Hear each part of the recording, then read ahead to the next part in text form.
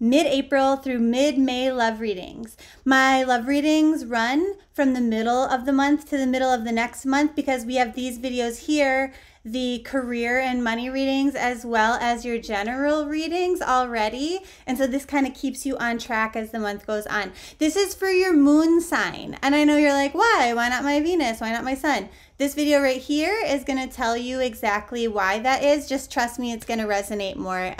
You'll know why if you watch that video, or, you know, just trust me, whatever.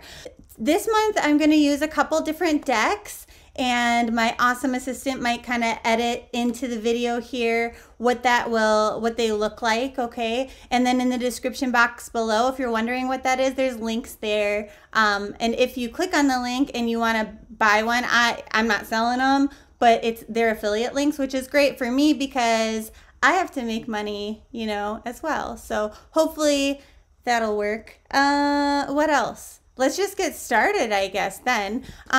So the way these love readings work is we're going to look at predictions for singles, couples, and then for those in it's complicated situations. So you might be polyamorous, you might be in an on-again, off-again relationship. Maybe you're just talking to each other, but you haven't really met yet because of coronavirus, and so you're wondering what that's going to be like later, you know, when you can see each other, whatever. I'm going to break it into those three categories, and we're going to look at what the general vibe is this month, what you really want, or at least what you think you want, then what do you actually need, what's going to be the best thing to happen in your love life this month, and then what's the biggest challenge going to be, and then kind of just overall general advice. So let's get started. We're going to start with singles, then move on to couples, and then do for those of you in complicated situations, whether that means you're polyamorous, on again, off again, you're just talking but it's not committed, we're going to do those last because sometimes pieces of the single and pieces of the couples will resonate for its complicated situation. So it's not that I love you less, but that's the reason why I do that last. Sagittarius. So if you are single, what is the overall love vibe this month? And they're saying it's not a no for love. It's not necessarily a yes, but it's not a no. Therefore, any attempts you make to reach out and meet new people, even if you are social distancing, you know, like talking online doesn't mean it'll be a futile effort, right? You might not get to meet in person, but maybe you can FaceTime, you know, things like that. So, they're saying it's not like love is impossible this month. It might not be 100% probable, but it is worth the effort. So what is it that you think you want in regards to your love life? And they're like, somebody that you don't have to give a lot of emotional effort and empathy to, right? Like somebody you don't have to stretch yourself in order to see things from their point of view. Like a love that is easy, right? Like a partner that, doesn't come with a lot of emotional baggage is what you think you want. So what is it that you actually need though? Well, you need to get over the fact that somebody has broken your heart, you know, in the past, and the fear that that is something that is going to happen again. And I mean, this card, you flip it over and it says, fuck that person, right? So, I mean, just as a culture, generally, we have competing ideas. History often repeats itself. And then we also say, you know, the only constant is change, that things are always evolving and changing. Nothing's ever the same. And so that's kind of the case in this situation. And it's like, you don't want somebody who has a lot of emotional baggage because you don't want to put a lot of effort into that and then have it not work out. But at the same time, it's like, yeah, that's great to have somebody who's like simple and easy to deal with. But at the same time, don't be afraid that, you know, the next person or whoever you might be talking to, especially in, you know, the current circumstances of, you know, like this virus and making that hard to date depending on where you live and what your, you know, belief systems are around it, that means it won't work out, okay? Because they're saying it's not a no. It's it doesn't mean that you're not going to be able to find somebody this month, or at least start that connection and the growth there. And I mean, it makes sense to have fear that maybe you'll invest a lot of time and energy getting to know somebody, and then you meet for the first time or you talk for the first time and you're like, oh my gosh, I hate this person's voice. Like I couldn't see myself with this person long term. Those kinds of things happen, but they're saying it's not impossible for you this month to find it, okay? So what will be the best thing that happens in your love life this month? And they're saying, like, from a spiritual perspective, the fact that you're not super intuitive this month and tuned in might actually help you, because it might broaden your horizons a little bit. They're saying, you know, you're going to be learning about what you put into relationships, and is it worth it, and like, what do I get back or out of this? And so it's a growth period for you. And so the timing of this like inconvenient dating situation is actually good for you, because it does help you to secure better long-term potential relationships. So what's going to be your biggest challenge? And they're saying to really understand and identify what it is that you want, and that you're capable of having not only all that you want in a relationship and in a partner, but something even better that you hadn't discovered that you even like or do cherish. And so if you're not sure what you want, or not even sure how to start like thinking about what it is that you want in relationships, in the description box below there is a link to the freebies page on my website that has worksheets to help you identify that and start manifesting it, okay? And it's not one of those things where you have to put in your email address so I spam you 1,000 times a month. No, you just go, you just fucking grab it and you use it for your benefit, right? Because that's the whole point, is to help people have better lives. Otherwise, why even read tarot? So moving on to couples. What is the love vibe this month? And same thing as singles. They're saying it's not a no. You know, whatever you want from your relationship, no matter how you want it to go, it's not that it's not going to work out. I mean, is it going to work out 100%? Maybe not. But like the things that you want, are they achievable? Actually, kind of, yeah. So what is it that you think you want in your relationship this month and from your partner? And they're like, it's not that you want freedom. And maybe that's because, you know, you can't travel right now. You want them to help create a situation of happiness with you and for you. You want them to be looking deeper and more closely at what it is that you desire, what it is that makes you happy, and you're wanting to rely on them to fulfill a certain need for you and a level of happiness for you this month. Not in a codependent way, but usually you go and create your own happiness. And if your partner wants to come along, okay. And now all of a sudden it's like, different this month, where it is more important and it's more of a focus for you that they kind of help meet your needs and please you a little bit. So what is it that you actually need? So you're kind of a hot mess right now, and your fear is aggravating that.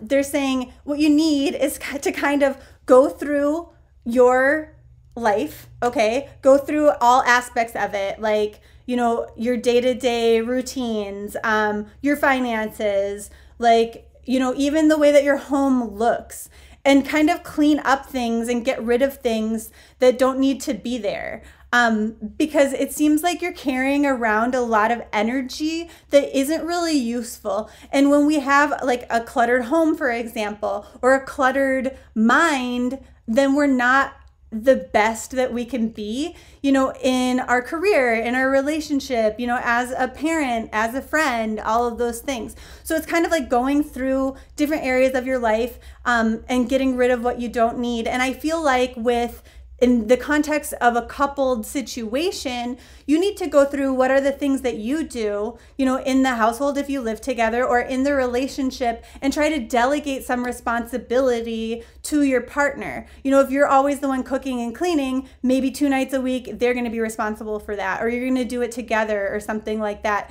because you have a need for them to fulfill, you know, to do something that makes you happy. Okay, but you have too much clutter going on in your mind and in your energy. So some of that has to be either eliminated or shifted and delegated to the side. So what's the best thing that's going to happen in your love life this month, in your relationship?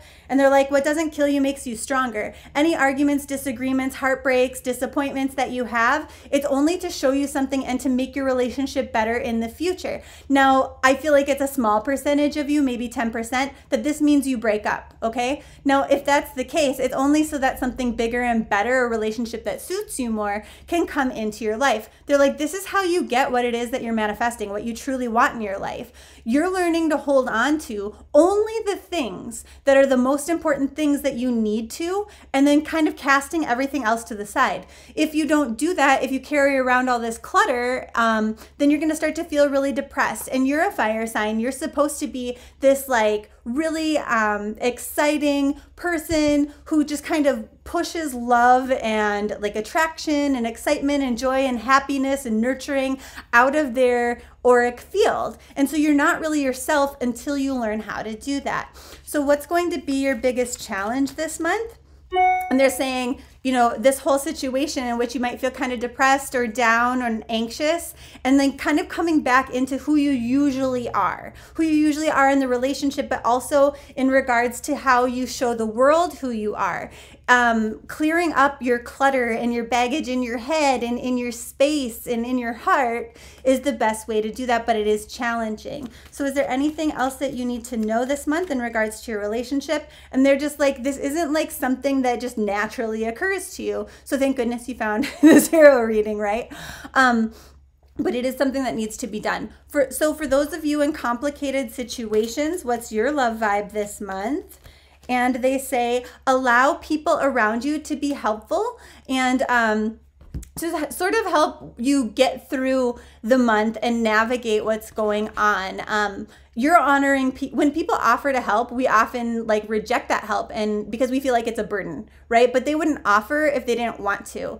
And so whether it's just holding a door for you, whether it's giving you money, whether it is that they, you know, send you food from Grubhub or whatever it is, allow them to help you, because that is honoring them and that's helping them feel like a good and useful person too. So it boosts up their self-esteem, and also like it's nice to receive help.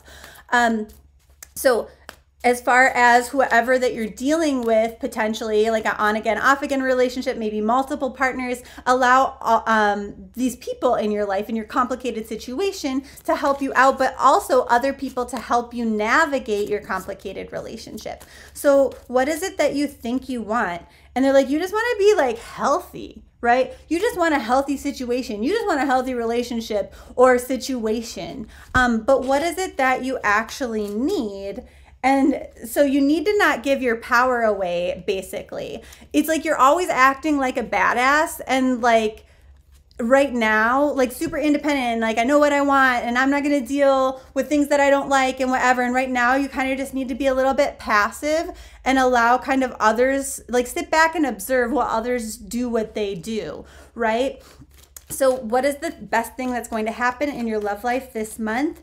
And they're saying if you're able to focus on the big end result of what you want, and you have that in common with the other people that you're dealing with, then the little arguments and you know, misinterpretations and disagreements can kind of just fall away. So that would be awesome, right? To not have struggle. But it does require you specifically to ask the other person, like, hey, you know, 1 year from now, 5 years from now, like, what is the main point? What do you want to come from this? And then you can like actually get through this month, like, you know, this month from now. So the back half of April into the first half of May, what you desire from this situation. So what's going to be your biggest challenge? And they're like that things aren't the way that they usually are, that your routines are upset, and maybe that has to do with the coronavirus, maybe something different, but regardless, like it's unpredictable right now, and that's the biggest challenge. So what is the advice on kind of getting through this? And they're like, basically do nothing. You can't control the situation either way, even though it's unfair. So just sit back and observe and focus on the long-term goals and what it is that you want. Allow other people to help you. And that's how you get through this month and get more out of this complicated situation that you have with the best result for you. So love you so much, and I'll see you next month.